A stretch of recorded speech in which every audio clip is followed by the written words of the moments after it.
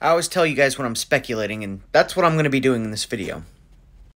But for those of you paying close attention to the world, a lot of biblical prophecies are starting to come true before our very eyes. The ones that were supposed to come true right before the end times.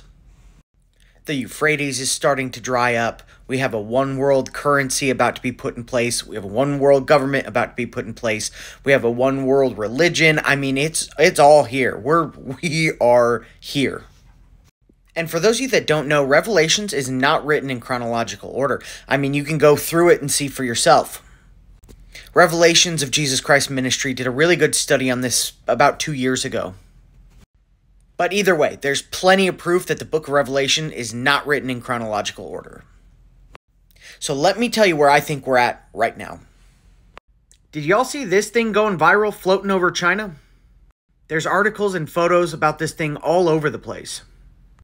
Check this out. Spectacular. To my knowledge, we've never witnessed anything like this before. The Weather Channel called it a rare phenomenon. A phenomenon that apparently no one's ever gotten a photo of. Not to my knowledge, anyways. But let's check this out together. Revelation 10. Then I saw a mighty angel coming down from heaven, wrapped in a cloud, with a rainbow over his head, and his face was like the sun, and his legs like pillars of fire. I don't know, that's pretty close. If this is the sign of the coming of the angel in Revelation 10, it's a setup for this. When you keep reading into Revelation 11, this is the whole setup before the two witnesses come. So if this is in fact the Revelation 10 sign, the two witnesses are about to be here.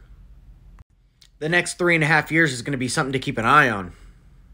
And for those of you that have been following me for a while, you already know that I believe the first seal has already been opened. Revelation 6, the first seal, and I looked, and behold, a white horse, and its rider had a bow, and a crown was given to him, and he came out conquering and to conquer.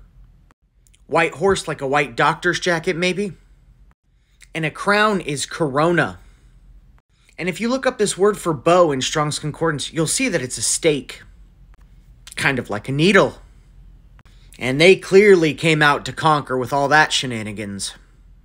It's also very possible the second seal has been opened.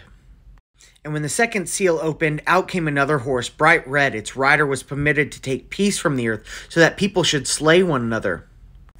I mean, have you guys watched the news lately? We might even be working on the third seal right now. And I heard what seemed to be a voice in the midst of 4 living creatures saying, a quart of wheat for a denarius, and 3 quarts of barley for a denarius. This is basically hyperinflation and food shortages. But I mean, come on, it's not like we're seeing this these days.